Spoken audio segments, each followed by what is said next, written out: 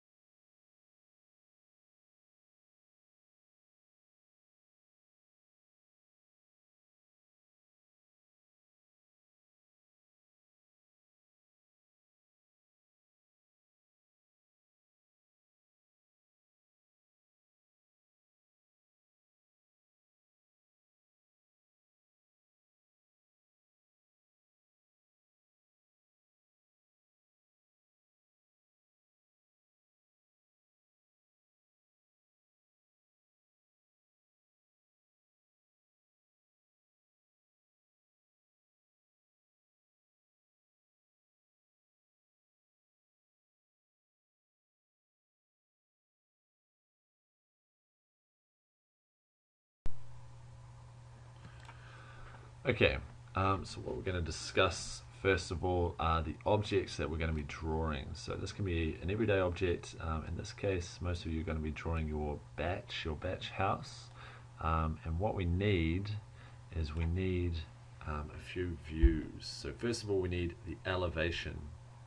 Now in this example, we're just going to be drawing something quite simple. We're not going to be drawing a whole house. We're just going to be teaching the principles of the process. So we've chosen quite a simple object, and this is it. And here, this is an isometric of the object, just a series of steps. And when we're talking about elevation, which is the view that we need to start off our instrumental perspective, we're talking about a side elevation, and that looks like that. That is the side elevation of that object. So we need the side elevation. We also need the plan view. Okay, so that's the side elevation view. The plan view is looking down from the top. It's going to look something like that. Okay, so we need both of those views, and we're going to build those up in Illustrator. Okay, so what we're going to do is we're going to use Illustrator to build up our views, the elevation and plan view. So elevation, plan view. Elevation is the side view. I'm just going to draw in a rectangle. That's going to be my bottom step. I need to make sure it's got a stroke color. So that's black. That should be good. Now, Illustrator allows us to be accurate, and we should be accurate. So what I can do is I can just draw in a rectangle like so, and then come up to the width and height sections of Illustrator and type in those accurate measurements. So it's actually 120 long by 30 millimeters high. And I'm just going to copy and paste that, Control C, Control V, and stack one on top of the other. Then I'm going to reduce that down to 90 and move that along. Control C, Control V, stack that on top again and reduce that down to 60. Now if you're not getting these little helpful green lines, what you can do is you can explore the view menu, and in there, I believe under guides, we've got, where is it? Smart guides. It's right below guides. Smart guides. We want to tick that box, or tick that option, and that will bring up these nice green smart guides, which will help us build our steps. So there's my elevation view. I'm just going to move that to the side, and I'm going to create the plan view next. Okay, so there's my plan view. I created it using the same methodology, just using my rectangle tool and inserting a rectangle and coming up to width and height, getting that nice and accurate. Okay, now one thing that's advantageous with using the computer is if I mess something up, I don't have to redo the whole thing, but also what I can do is I can scale these things because they're a little bit too big for my A3 page. If you're drawing something more complicated like a house, you might even go up to A2 page. I'm going to stick with A3 because it's quite simple, quite small, but I'm going to scale these to a 1:2 scale just by reducing them using the scale tool. So I'll do this one first. You can do them at the same time, but I'll just do this one first. So I've got the scale tool. When I double click on a scale tool or the rotate tool or any of those tools that are used to transform things, brings up this dialog box that allows me to type numbers in instead of just using my mouse. So I can scale it to half the size or a 1:2 scale very easily. Yep, and I can do the same thing again. So I just double clicked on the scale tool, 50%, that's what I want. And that is now at 1:2 scale. It's nice and easy. What I'm also going to do is a good idea, because they're all separate little parts, separate from one another. I'm going to group them together. So select and Control G, or you can come to Object and Group. Select and Control G. Now when I select one object, I select all three.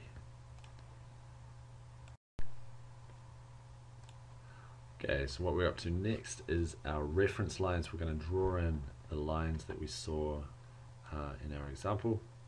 So first of all, I'm just going to move that up and move that out to the side. So first of our reference lines, let's have a look.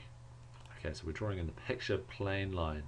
So I'm just going to use the line tool and I'm going to draw in a line like so, making sure it's got a stroke color. In this case, I'm just going to double click on that stroke color and make it red. Easy peasy. You can also change the stroke width or weight, I should say, in here should you want to as well. I'm just going to leave it as 1 point. That's fine for me. So there is my picture plane, and we'll discuss more about what that actually is once we've got everything on the page. So picture plane, next up we're after horizon line. So horizon line I'm going to put in here. Here we go, and we want to make that a nice yellow color. So I'll tell you what, I can use my eyedropper tool, get that color, and then switch that into the stroke. It's not exactly easy to see. I might make that a bit of a dark yellow, make it a nice mustardy color. Much better. Okay, so we've got our picture plane and our horizon line in there. Next up we have, gone too far, ground line. Now your ground line is wherever your elevation is. So I'm going to put my elevation about 2/3 of the way down the page, and my ground line comes off it. So my ground line, next to my helpful green smart guides, so I can make that nice dark green. Okay, so there's my ground line, and that lines up with my elevation, my side elevation. And then we've got our stationary point. Now our stationary point is an interesting one. So how we're going to draw this in, or how I suggest we draw this in, is I'm going to use the pen tool for this, and I'm just going to click up here, hold down shift so I get a nice straight line, click down here, we want nice long lines, and then click all the way over here, should be an L, and it shouldn't have any fill color. You can see mine's got a white fill, that's why it's kind of obscuring what's behind it. So I'm just going to default fill and stroke, and then select the fill color and click on that little red cross, which means that it will get rid of the fill color. So now it's just lines. So what I'm going to do, remember, if I double click on the rotate tool, or any of those tools, double click, brings up the dialog box. I'm going to rotate that to 45 degrees. Yep. And why that hasn't rotated, I'm not 100% sure. Let's try that once more. So I've got you selected, double click, and there we go, that's rotated. Right, so what we want to do is our stationary point is where we are standing. Yeah, so you can think of it as standing point, stationary point, and it is where we are viewing the object from. So there's a little guy, plan view, and he's looking at this shape. Okay, now you want to put your stationary point in a nice logical place. Now where our stationary point intersects the picture plane, that's this line here, we're going to project down from that picture plane onto our horizon line, and those are going to be our vanishing points. So where it intersects the picture plane, those are going to be our vanishing points. They're going to be that far apart from each other. So usually the further apart you can get those, the happier you will be. Still keeping obviously your stationary point on the page. Yep. So that's the balance you want to find. Stationary point still on the page, but vanishing points are going to be nice and far apart. Okay. So stationary point is in there, and we'll just leave it there for the moment. I just need to figure out where we're going next. Okay, a good thing to do at this stage, we're going to figure out where our VP points are. So we're just going to bring that down, straight line, down to intersect with the horizon line, down to intersect with the horizon line. And those points there, right there, and right there, those are going to be our vanishing points. Yep, those are the lines, like in our two-point perspective, that we're going to be drawing back to, and our lines are going to be converging on.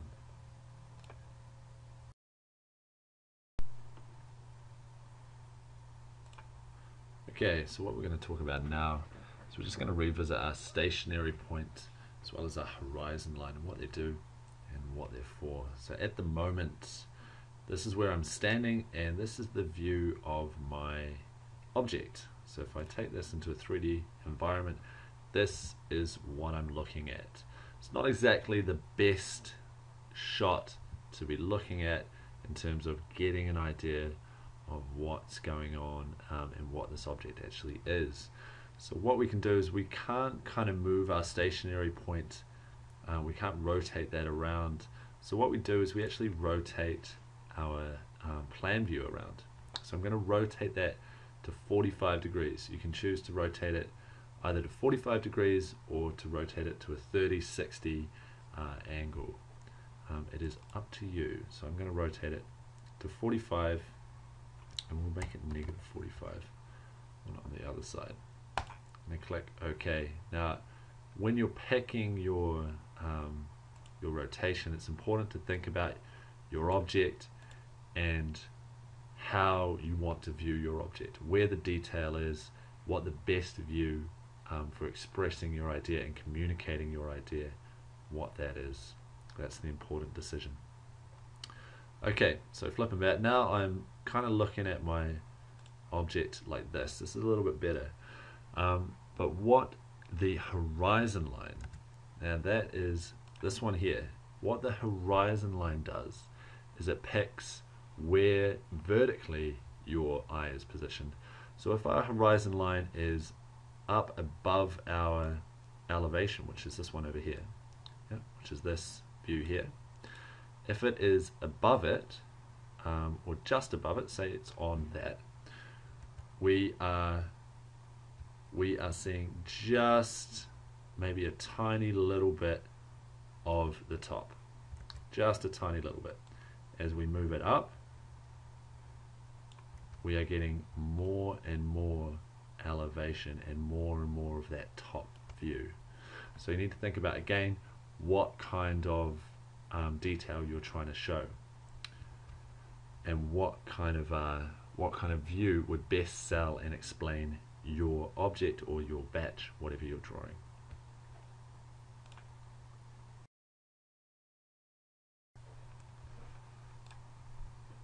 Okay, what we're going to talk about next is we're going to talk about where we are going to put our rotated plan view. We've got a few choices. We can have it above the picture plane, that is this line here, so it can go above. It can go touching, so just kind of touching on, or it can go kind of halfway through, or it could go below.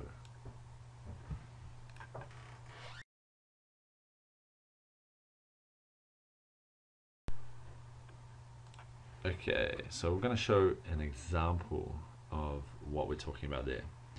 So here we have a desk, so nice and detailed.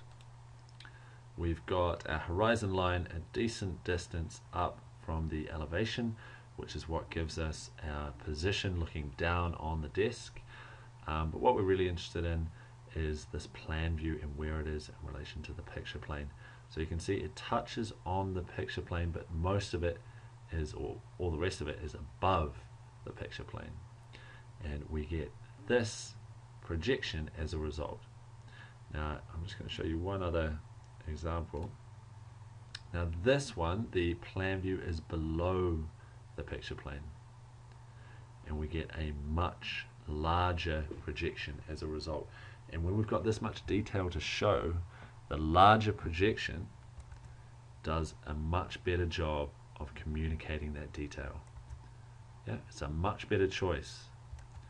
So here, this is a smaller result, and it's come from the position of the plan view above the picture plane. This is the plan view below the picture plane, and we end up with a slightly enlarged perspective view as a result.